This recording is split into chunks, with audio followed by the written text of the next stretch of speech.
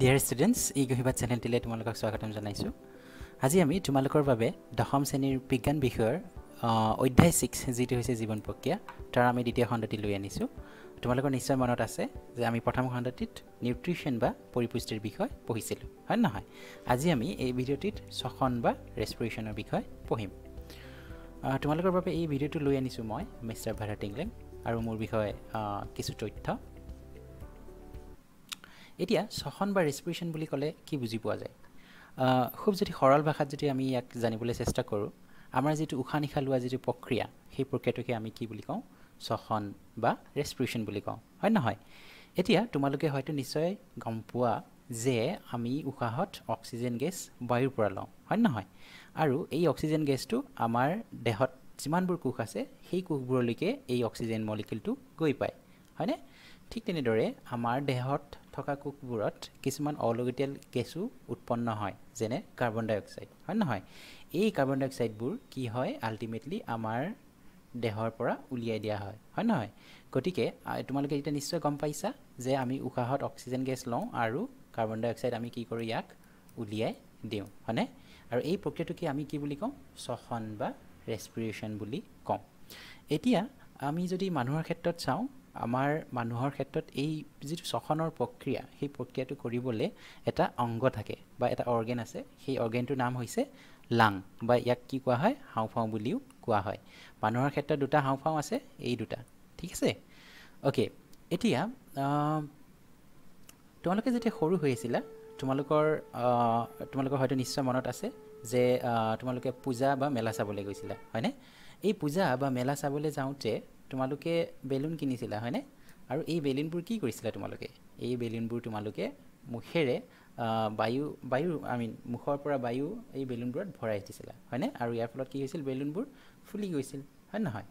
ঠিক তেনেদৰে এতিয়া যদি তোমালোকে মানুহৰ হাওঁফাওঁটো যদি চোৱা, মানুহৰ হাওঁফাওঁটোত একচুৱেলি মিলিয়নছ অফ এনেকুৱা বেলুনৰ সদৃশ কিছুমান ষ্ট্ৰাকচাৰ দ্বাৰা গঠিত হয়। এইবোৰক কি বুলি কোৱা হয়? বায়ুকোপ বুলিও কোৱা হয়, ঠিক আছে? এতিয়া আমি যি অক্সিজেন গেছটো আমি বায়ুমণ্ডলৰ পৰা যিটো অক্সিজেন গেছ লৈছিলোঁ, এই অক্সিজেন গেছটো যদি আমি বায়ুপথ চাবলৈ যাওঁ, তেতিয়াহ'লে ই বিভিন্ন অংশৰ মাজেদি গৈ পেলাই আমাৰ যিটো হাওঁফাওঁ আছে, হাওঁফাওঁত গৈ পায়গৈ। এতিয়া ইয়াৰ অক্সিজেনৰ বায়ুপথটো চাওঁ আহাচোন। তোমালোকে নিশ্চয় গম পোৱা আমি উশাহ নিশাহ নাকৰ সহায়ত লওঁ, হয় নহয়? আৰু আমাৰ নাকত দুটা ফুটা আছে, হয়নে? আৰু এই নাকৰ ফুটা দুটাক আমি কি বুলি কওঁ? নাসাৰন্ধ্ৰ বুলিও কোৱা হয়, ঠিক আছে? বা ইংৰাজীত ইয়াক কোৱা হয় নষ্ট্ৰিল বুলি, ঠিক আছে? আৰু এই নাসাৰন্ধ্ৰ বা এই নাকৰ ফুটা দুটাৰ সহায়ত কি হয়? আমাৰ অক্সিজেনটো আমি শোষণ কৰি লওঁ, হয় নহয়? আৰু ইয়াৰ পিছত কি হয়? থ্ৰোট বা টেটু বুলিও কোৱা হয়। টেটুৰ মাজেদি পাৰ হৈ যায়। টেটুৰ মাজেদি পাৰ হৈ যোৱাৰ পিছত যিডাল শ্বাসনলী আছে, সেই শ্বাসনলীত প্ৰৱেশ কৰে। আৰু শ্বাসনলীৰ পৰা প্ৰৱেশ কৰাৰ পিছত আমাৰ কি কৰে? আলটিমেটলি যিটো হাওঁফাওঁ আছে, সেই হাওঁফাওঁত কি কৰেগৈ? আলটিমেটলি আমাৰ যিটো অক্সিজেন গেছ লৈছিলোঁ সেইটো প্ৰৱেশ কৰে। এতিয়া এই হাওঁফাওঁত তোমালোকে যদি চোৱা, শ্বাসনলীডাল একচুৱেলি কি হয়? বিভিন্ন শাখাত বিভক্ত হৈ যায়, ঠিক আছে? প্ৰথম শাখাটো কি হয়গৈ? ব্ৰংকাই ফৰ্মেশ্যন কৰে। ব্ৰংকাইৰ পিছত কি কৰে? ব্ৰংকাইলছ পোৱা যায়। আৰু ব্ৰংকাইলছৰ পিছতে আমি কি পাওঁ? বায়ুকোপ বা যিটো এলভিঅলি বুলিও কোৱা হয়, সেইটো আমি পাওঁ, ঠিক আছে? এতিয়া মই এটা চিম্পল ভাষাত এইটো বুজিবলৈ চেষ্টা কৰিছোঁ, আচোন চোৱা। আমি যদি ধৰি লওঁ, ধৰা আমাৰ অক্সিজেন গেছটো সোমোৱাৰ পিছত কি হ'ল? আমাৰ শ্বাসনলীৰ পিছত হাওঁফাওঁলৈকে পাইছে। এতিয়া হাওঁফাওঁত যিটো ব্ৰংকাই বুলি কৈছিলোঁ, ব্ৰংকাইটো তোমালোকে এইডাল ব্ৰংকাই বুলি ধৰি ল'ব পাৰা, হয়নে? আৰু এই ব্ৰংকাইডালত কি হৈছে? ব্ৰংকাইৰ পিছত ইয়াৰ বহুত ব্ৰাঞ্চেছ বনি গৈছে, হয়নে? এইডাল ব্ৰাঞ্চেছ, এইফালে এডাল ব্ৰাঞ্চ, হয় নহয়? এইডালক কি বুলি কৈছোঁ আমি? এইডালক ব্ৰংকাই বুলি কৈছোঁ। আৰু এইডালক আমি কি বুলি কৈছোঁ? যিটো ইয়াৰ ছেকেণ্ড ব্ৰাঞ্চ এটা ওলাই গৈছে, সেইটোক আমি কি বুলি ক'ম? ব্ৰংকাইলছ বুলি ক'ম, হয়নে? আৰু এই ব্ৰংকাইলছটো একচুৱেলি কি হয়? বায়ুকোপ বা এলভিঅলিবোৰ লাগি আছে, হয়নে? মই যি এই বেলুন সদৃশৰ ষ্ট্ৰাকচাৰবোৰ কৈছিলোঁ, হয়নে? গতিকে এই বেলুন সদৃশৰ ষ্ট্ৰাকচাৰবোৰ একচুৱেলি আমি কি কৈছোঁ? ব্ৰংকাইলছৰ পিছত আমি এই বেলুন সদৃশ ষ্ট্ৰাকচাৰবোৰ পাওঁ। গতিকে আমি গম পালোঁ যে অক্সিজেন গেছটো আমি নাকৰ সহায়ত ল'লোঁ আৰু ই গৈ পেলাই আমাৰ ক'ত আছেগৈ? আলটিমেটলি যিটো এলভিঅলাই বা বায়ুকোপত প্ৰৱেশ কৰিলে, হয়নে? এতিয়া তোমালোকে নিশ্চয় গম পোৱা যে আমাৰ নাকৰ যিকেইটা নাসাৰন্ধ্ৰ আছে, নাসাৰন্ধ্ৰত কিছুমান চুলিও পোৱা যায় হয়নে আৰু এই চুলিবোৰ একচুয়ালি কি কৰে বায়ুত থকা যিমানবোৰ লেতেৰা বস্তু হওক বা কিছুমান মাইক্ৰবছ হওক সেই মাইক্ৰবছবোৰক ফিল্ট্ৰেশ্যন কৰাত সহায় কৰে মানে ই ফিল্টাৰ কৰি দিয়ে আৰু এই পদ্ধতিত কি কৰা হয় মিউকাছ বা শ্লেষ্মা বুলি যেটো কোৱা হয় যেটো নাকত থকা যায় হেতু একচুয়ালি এই প্ৰক্ৰিয়াটোত সহায় কৰে আৰু তোমালোকে এটা লক্ষ্য কৰিবা এই যিডাল চাকনলী আছে চাকনলীডালত কিছুমান এনেকুৱা ৰিং আকাৰৰ কিছুমান স্ট্ৰাকচাৰ দেখা পাইছা হয়নে এইবোৰক কি বুলি কোৱা হয় উপাস্থিৰ আঙুঠি বুলিও কোৱা হয় গতিকে এই উপাস্থিৰ আঙুঠিবোৰে কি কৰে একচুয়ালি যেতিয়া আমি উশাহ লওঁ এই যি চাকনলীডাল আছে এই চাকনলীডাল যাতে চেপেটা হৈ যাব নোৱাৰে সেই চেপেটা হৈ যাব নোৱাৰাৰ কাৰণে এই যিমানবোৰ উপাস্থিৰ আঙুঠি বা ইংৰাজীত ইয়াক কোৱা হয় কাৰ্টিলেজ বুলিও কোৱা হয় এই কাৰ্টিলেজবোৰে একচুয়ালি চাকনলীডাল চেপেটা হোৱাৰ পৰা বাধা দিয়ে গতিকে আমি গম পালো অক্সিজেনটো কেনেদৰে আমাৰ নাকৰ নাসাৰন্ধৰ সহায়ত ই তেতুত প্ৰৱেশ কৰে তাৰ পিছত ই চাকনলীলৈকে যায় চাকনলীৰ পৰা হাওঁফাওঁত প্ৰৱেশ কৰে হয় নহয় আৰু আমি গম পাওঁ যে হাওঁফাওঁটো কি হৈছিল বিভিন্ন ব্ৰাঞ্চেছ কিছুমান ফৰ্মেশ্যন কৰিছিল হয় নহয় এতিয়া অক্সিজেনটো হাওঁফাওঁৰ পৰা ক'ত প্ৰৱেশ কৰিছে ব্ৰংকাইত প্ৰৱেশ কৰিছে ব্ৰংকাৰ পিছত ব্ৰংকাইলছ তাৰ পিছত এলভিঅলি বা বায়ুকোপত আহি প্ৰৱেশ কৰিছে গতিকে অক্সিজেনটো আহি আমাৰ এটা ক'ত ৰৈ আছে অক্সিজেনটো আহি আমাৰ বায়ুকোপত বা এলভিঅলিত ৰৈ আছে গতিকে এলভিঅলিত বা বায়ুকোপত অক্সিজেনটো ৰৈ থাকিলে নহব এই অক্সিজেনটো আমাৰ দেহৰ বিভিন্ন কোষ আছে হয় নহয় এই কোষলৈকে গতি কৰিব লাগিব গতিকে এই বিভিন্ন কোষলৈকে গতি কৰাত কেনেদৰে সহায় কৰে চাওঁ আহাচোন আমি যদি এলভিঅলিৰ গঠনটো চাওঁ এলভিঅলিটোত কি হয় কিছুমান ব্লাড ভেসেলছৰ দ্বাৰা গঠিত হয় বা অসমীয়াত ইয়াত কোৱা হয় ৰক্তকেশিকা এই ৰক্তকেশিকাবোৰে কিছুমান জালিকাৰ সৃষ্টি কৰে ঠিক আছে আৰু এই ৰক্তকেশিকাবোৰে কি কৰে যিটো অক্সিজেন আহি বায়ুকোপত ৰৈ আছিল সেই অক্সিজেনটো এই ৰক্তকেশিকাবোৰে শোষণ কৰি লয় আৰু শোষণ কৰি লৈ আমাৰ দেহৰ যিমানবোৰ কোষ আছে সেই কোষলৈকে গৈ বিলাই দিয়েগে ঠিক আছে আৰু এটা কথা মন কৰিবা যে এই ৰক্তকেশিকাবোৰত কি আছে আমাৰ ব্লাড কিছুমান আছে ব্লাড আছে হয় নহয় আৰু এই ব্লাডত আৰবিসি নামৰ এটা কোষ পোৱা যায় আৰু এই আৰবিসিত কি থাকে হিমোগ্লোবিন নামৰ এটা পদাৰ্থ পোৱা যায় কেমিক্যাল কম্পাউণ্ডছ এটা পোৱা যায় আৰু এই কেমিক্যালছ কম্পাউণ্ডটোৰ কি হয় অক্সিজেনৰ প্ৰতি যেটো এফিনিটি যেটো আসক্তি খুবেই বেছি হয় ঠিক আছে গতিকে অক্সিজেনটো একচুয়ালি কি হয় এই আৰবিসিটোৱে ক্যাচ কৰি লৈ এই ৰক্তবাহী কেশিকাৰ সহায়ত দেহত থকা বিভিন্ন কোষলৈকে গৈ বিলাই দিয়েগে ঠিক তেনেদৰে আমাৰ দেহটো কাৰ্বন ডাই অক্সাইডৰ যিবোৰ উৎপন্ন হৈছিল মই কৈছিলো কাৰ্বন ডাই অক্সাইডবোৰ আমাৰ কি হয় অলাগতিয়াল গেছ হয় নহয় এই গেছবোৰটো উলাই দিব লাগিব হয় নহয় গতিকে এই যিবোৰ ৰক্তকেশিকা তোমালোকক দেখা পাইছা এই ৰক্তকেশিকাবোৰ একচুয়ালি কি হয় কাৰ্বন ডাই অক্সাইডটো দেহৰ বিভিন্ন অংশৰ পৰা কঢ়িয়াই লৈ আনে আৰু এই কঢ়িয়াই লৈ অনা কাৰ্বন ডাই অক্সাইডবোৰ একচুয়ালি ক'ত এৰি দিয়ে হি আলটিমেটলি আমাৰ এলভিঅলেট এৰি দিয়ে আৰু এই এলভিঅলেট এৰি দিয়াৰ ফলত কি হয় এলভিঅলাই কি কৰে আকৌ এলভিঅলাই পৰা আমি গম পাওঁ যে এলভিঅলাই পৰা আমাৰ আকৌ নাকৰ সহায়তে এই যেটো কাৰ্বন ডাই অক্সাইড আছিল কাৰ্বন ডাই অক্সাইডটো আকৌ ওলাই যায় গতিকে তোমালোকে এটা নিশ্চয় গম পালা কেনেদৰে অক্সিজেনটো আহে ভিতৰত সোমায় আৰু আমাৰ দেহৰ বিভিন্ন কোষলৈকে গৈ পায় ঠিক তেনেদৰে কাৰ্বন ডাই অক্সাইডটো আমাৰ বিভিন্ন কোষ বা বিভিন্ন সেলছত উৎপন্ন হৈছিল আৰু সেই উৎপন্ন হোৱা কাৰ্বন ডাই অক্সাইডবোৰ একচুয়ালি কি হৈছে সেই উৎপন্ন হোৱা কাৰ্বন ডাই অক্সাইডবোৰ আমাৰ আলটিমেটলি দেহে উলিয়াই দিছে ওকে গতিকে অক্সিজেন আৰু কাৰ্বন ডাই অক্সাইডৰ এই যেটো এলভিঅলাই বা বায়ুকোপ আৰু ৰক্তকেশিকাৰ মাজত আদান প্ৰদান হৈছিল হয়নে গতিকে এই আদান প্ৰদান প্ৰক্ৰিয়াটোক একচুয়ালি ডিফিউজন বুলি কোৱা হয় বা ব্যাপন নামৰ এটা প্ৰক্ৰিয়াৰ সহায়ত এই অক্সিজেন আৰু কাৰ্বন ডাই অক্সাইডৰ আদান প্ৰদান হয় এটো তোমালোকে মনত ৰাখিবা যে ব্যাপন নামৰ প্ৰক্ৰিয়াৰ সহায়ত অক্সিজেন আৰু কাৰ্বন ডাই অক্সাইডৰ আদান প্ৰদান ঠিক আছে ওকে এতিয়া মেকানিজম অফ ৰেসপিৰেশনস আমাৰ ৰেসপিৰেশন মেকানিজমটো কেনেদৰে হয় হেতু চাওঁ আহাচোন উশাহ লোৱাৰ সময়ত আমি হেতু কি বুলি কওঁ ইনহেলেশন বুলি কওঁ ঠিক আছে এতিয়া এটা কাম কৰা তোমালোকে এটা নিশ্চয় উশাহ লৈ আছে হয় নহয় এতিয়া উশাহ লওঁতে তোমালোকে লক্ষ্য কৰাচোন তোমালোকৰ যি এই কামিহাৰটো কি হয় উশাহ লোৱাৰ টাইমত কামিহাৰটো বা ৰিবস বুলি যেটো কোৱা হয় হেতু ওপৰলৈকে উঠি যায় হয়নে আৰু যেটো ডায়াফ্ৰাম বা অসমীয়া কোৱা হয় মধ্যছদাটো একচুয়ালি কি হয় তললৈকে ই গতি কৰে যেতিয়া ই তললৈকে গতি কৰে এটা কি হয় একচুয়ালি ইয়াতে স্পেস যেটো হয় এটো বা বক্ষ গহ্বৰটোৰ কি হয় চেষ্ট কেভিটি যেটো হয় হেতু অলপ ডাঙৰ হৈ পৰে ঠিক আছে আৰু এই ডাঙৰ হৈ যোৱাৰ ফলত কি হয় যেটো আমি অক্সিজেন লৈছিলো ন যেটো গ্যাস লৈছিলো হেতু ইয়াতে কি হয় সোমাই গৈছে হয় নহয় আৰু আমাৰ ইয়াতে কি আছিল হাওঁফাওঁটো আছিল না নাই হাওঁফাওঁত কি আছিল আমাৰ বায়ুকোববোৰ আছিল গতিকে বায়ুকোববোৰত কি হয় অক্সিজেনটো তেতিয়াই সোমাই আৰু বায়ুকোববোৰ ফুলি যায় ঠিক আছে এটো হৈছে উশাহ লোৱাৰ সময়ত আমি যেতিয়া উশাহটো এৰা সময়ত কি হয় আমাৰ যেটো এটো ডায়াফ্ৰাম বা যেটো আমাৰ মধ্যছদা বুলি কোৱা হয় এই মধ্যছদাটো একচুয়ালি কি হয় মধ্যছদাটো ওপৰলৈ উঠি যায় হয় নহয় আৰু আমি কি কৰো আমাৰ যেটো কামিহাৰ আছে এই ৰিবছবোৰ আমাৰ আকৌ তললৈকে নামি আহে ইয়াৰ ফলত কি হয় আমাৰ যেটো কাৰ্বন ডাই অক্সাইড গেছ আছিল এই কাৰ্বন ডাই অক্সাইড গেছটো ওলাই যাব পাৰে ঠিক আছে আৰু এই প্ৰক্ৰিয়াটো কি বুলি কোৱা হয় এক্সহেলেশন বুলিও কোৱা হয় গতিকে তোমালোকে নিশ্চয় দেখিলা যে কেনেদৰে আমি ইনহেলেশন আৰু এক্সহেলেশন কৰো গতিকে স্থলচৰ প্ৰাণী যেনেদৰে আমি মানুহৰ ক্ষেত্ৰত কেনেদৰে লাঙৰ সহায়ত উশাহ নিশাহ লওঁ সেইটো আমি দেখিলো কিন্তু জলচৰ প্ৰাণীৰ ক্ষেত্ৰত কি হয় বাৰু জলচৰ বা একুৱেটিক এনিমেলছৰ ক্ষেত্ৰত কেনেদৰে বাৰু সিহঁতে উশাহ নিশাহ লয়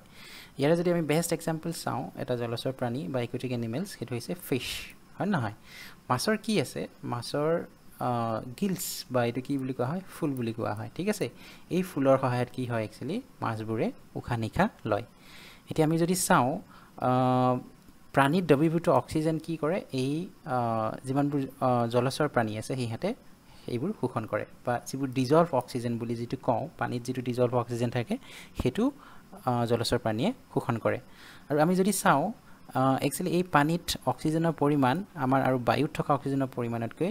খুবেই কম সেই কাৰণে কি হয় মাছবোৰে বা যিবোৰ জলচৰ প্ৰাণী থাকে ইনফেক্ট সেইবোৰে স্থলচৰ প্ৰাণী বা টেৰিস্ট্ৰিয়েল প্ৰাণীতকৈ খুব হৰকে উশাহ নিশাহ লয় তোমালোকে নিশ্চয় মন কৰিবা যে একুৰিয়ামত তোমালোকে কেতিয়াবা দেখিছা যে মাছ এটা কি কৰে মুখখন খুব সোনকালে হিহঁতে কি কৰে মুখখন খুলে হয় নহয় মুখখন খুলি দিয়াৰ পিছত কি হয় হিহঁতৰ মুখৰ ভিতৰেদি পানীবোৰ সোমাই যায় আৰু সেই পানীবোৰ কি হয় যেটো মাছৰ যিখন কাণ থাকে বা যেটো অপাৰকুলাম বুলিও কোৱা হয় এই অপাৰকুলামখন কি কৰে অপাৰকুলামখনে ধুনীয়াকে মুখেৰে যেতিয়া পানী ভৰাই তেতিয়া এই অপাৰকুলামখন খুলি দিয়ে হয় নহয় খুলি দিয়াৰ ফলত কি হয় যি পানীভাগ সোমাইছিল সেই পানীভাগ একচুয়ালি আকৌ এই গিলছৰ লগত টাচ হৈ কেনে ওলাই যায়গে হয়নে আৰু যেতিয়াই এই গিলছে সেই পানীখিনি যেটা টাচ হৈছিল টাচ হওঁতে কি হয় গিলছত তোমাৰ একচুয়ালি ইয়াতো কিছুমান কি হয় আৰবিসিস থাকে ঠিক আছে গতিকে এই আৰবিসিস বোৰে কি কৰে যেটো ডিজলভ অক্সিজেন আছিল সেই ডিজলভ অক্সিজেনটো কি কৰে শোষণ কৰি লয় ঠিক আছে আৰু এনেদৰে কি হয় জলচৰ প্ৰাণী ধৰা মাছে এনেদৰে উশাহ নিশাহ লয় আচ্ছা তোমালোকৰ হয়তো নিশ্চয় মনত আছে যে যেতিয়া আমি পৰিপুষ্টিৰ বিষয় পঢ়িছিলো তেতিয়া কি কৈছিলো আমি যে জটিল খাদ্যবোৰ খাইছিলো সেই জটিল খাদ্যবোৰ কি হৈছিল সেই জটিল খাদ্যবোৰ আমাৰ ডাইজেষ্টিভ সিস্টেমৰ সহায়ত সৰল খাদ্যলৈকে পৰিৱৰ্তন হৈ গৈছিল হয় নহয় আৰু এই সৰল খাদ্যবোৰ আমাৰ ক্ষুদ্ৰান্ত বা স্মল ইন্টেষ্টাইনত কি হৈছিল এইবোৰ এবজৰ্পচন হৈছিল হয়নে এতিয়া এই ক্ষুদ্ৰান্তৰ বেৰত যদি চোৱা তোমালোকৰ নিশ্চয় মনত আছে এটা কিছুমান ভিলাই বা এই স্ট্ৰাকচাৰবোৰ দেখিছিলা হয় নহয় আৰু এই ভিলাই স্ট্ৰাকচাৰবোৰ কি আছিল এই ভিলাই স্ট্ৰাকচাৰবোৰ একচুয়ালি কিছুমান ৰক্তবাহী নলিকাৰ দ্বাৰা গঠিত আছিল হয় নহয় আৰু এই ৰক্তবাহী নলিকাৰ সহায়তে কি হৈছিল যি খাদ্য আমি শোষণ কৰিছিলো সেই শোষণ কৰা খাদ্যবোৰ তেজৰ সহায়ত ৰক্তবাহী নলিকাৰ সহায়তে কি হৈছিল আমাৰ দেহত যিমানবোৰ কোষ আছে সেই কোষলৈকে এই সৰল খাদ্যবোৰ ট্ৰান্সফাৰ কৰি দিছিল হয় নহয় গতিকে এতিয়া আমাৰ এই কোষবোৰত কি আছে এই কোষবোৰত এতিয়া কি হৈছে যিমান কোষবোৰ আছে এই কোষবোৰত সৰল খাদ্যবোৰ ৰৈ আছে হয় নহয় যদি এই কোষবোৰে যদি শক্তি উৎপন্ন কৰিব লগা হয় এই সৰল খাদ্যবোৰ কি কৰিব লাগিব এই সৰল খাদ্যবোৰ কিহতে আকৌ ভাঙি দিব লাগিব আৰু এই সৰল খাদ্যবোৰ যেতিয়া ভাঙি দিব তেতিয়াহে কি হ'ব শক্তিৰ উৎপন্ন হ'ব ঠিক আছে এতিয়া আমি তেনে এটা সৰল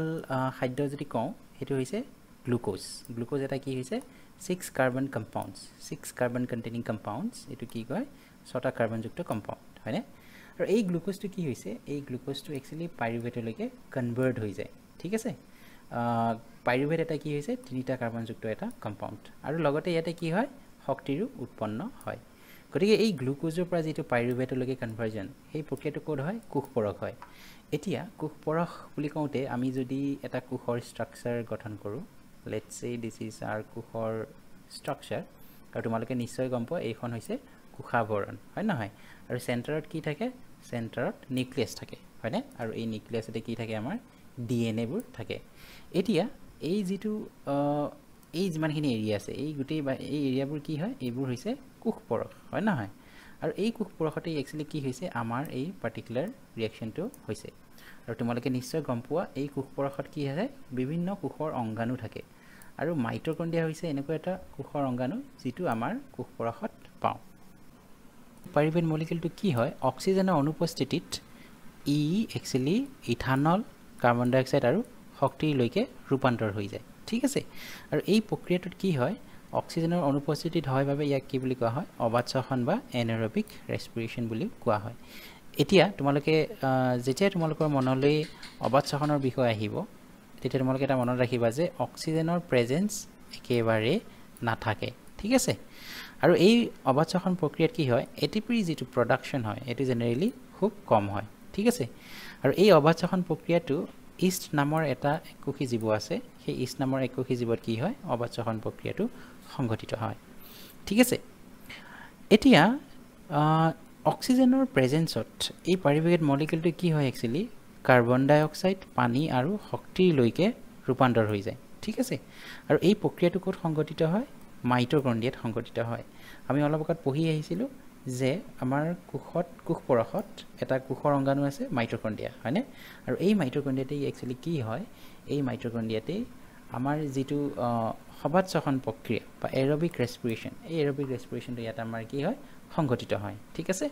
আৰু যেহেতু ইয়াতে শক্তিৰ উৎপন্ন বহুত হয় সেইকাৰণে কি কোৱা হয় মাইটকন্ড্ৰিয়াক আমি কোষৰ শক্তিৰ ভঁৰাল বুলিও কওঁ হয় নহয় কাৰণ ইয়াতে এৰবিক ৰেস্পিৰেশ্যন হয় আৰু এৰবিক ৰেস্পিৰেশ্যনত কি হয় এটিপিৰ প্ৰডাকশ্যনটো খুবেই বেছি হয়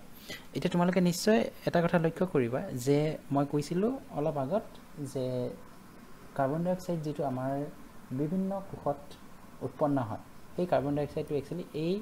এৰবিক ৰেস্পিৰেশ্যনৰ পৰা উৎপন্ন হয় আৰু এই কাৰ্বন ডাই অক্সাইডটো আমাৰ দেহৰ পৰা উলিয়াই দিয়াটো খুবেই দৰকাৰী হয় ঠিক আছে ইয়াৰ বাহিৰেও এই পাইৰুভেটটো এনেকুৱা হ'ব পাৰে যে যেতিয়া অক্সিজেনৰ যদি পৰিমাণ কম হয় তেতিয়াহ'লে সেই কোষবোৰত কি হৈ যাব পাৰে পাইৰুভেটটো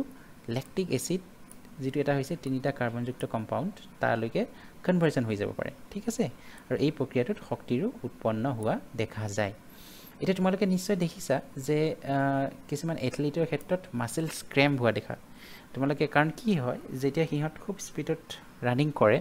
তেতিয়া অক্সিজেনৰ লেভেলটো একচুৱেলি কম হয় যাৰ ফলত কি হয় এই লেক্টিক এচিডৰ উৎপন্ন হয় আৰু এই লেক্টিক এচিডে কি কৰে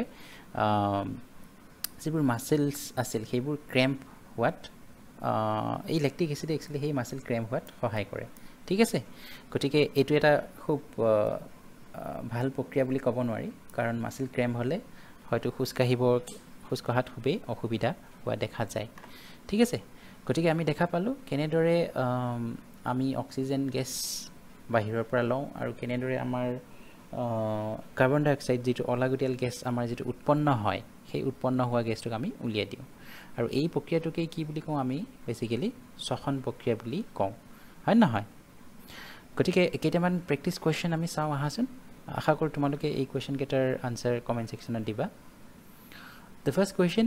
গ্লুকোজক পাইৰুভেটলৈকে পৰিৱৰ্তন কৰা প্ৰক্ৰিয়াটো ক'ত সংঘটিত হয় বুলি কৈছে মাইটকন্ড্ৰিয়া কোষ পৰশ লাইচোজম নিউক্লিয়াছ ইয়াৰ কাৰেক্ট এনসাৰটো তোমালোকে দিবা অবাধ শ্বসন প্ৰক্ৰিয়াত দুটা ষ্টেটমেণ্ট দিছে অক্সিজেনৰ দৰকাৰ হয় নে নহয় বা ফাৰ্ষ্ট ষ্টেটমেণ্টটো কি দিছে অক্সিজেনৰ দৰকাৰ নহয় এটিপি অবাধ শ্বসনতকৈ কম উৎপন্ন হয় এই দুটা ষ্টেটমেণ্টৰ কোনটো কাৰেক্ট হয় সেইটো তোমালোকে আনসাৰ কৰিবা তেজত এনেকুৱা কি পদাৰ্থ এটা ৰঞ্জক পদাৰ্থ পোৱা যায় যিটো অক্সিজেনৰ প্ৰতি আসক্ত বহুত বেছি হয় এইটো ফিল ইন দ্য ব্লেংক হয় এইটো তোমালোকে কৰিবা বুলি মই আশা ৰাখিছোঁ পানীত অক্সিজেনৰ দ্ৰৱীভূত ক্ষমতা কাৰ্বন ডাই অক্সাইডতকৈ বেছি নে কম এইটো এই ষ্টেটমেণ্টটো ট্ৰু নে ফলছ তোমালোকে কৰিবা okay thank you so' much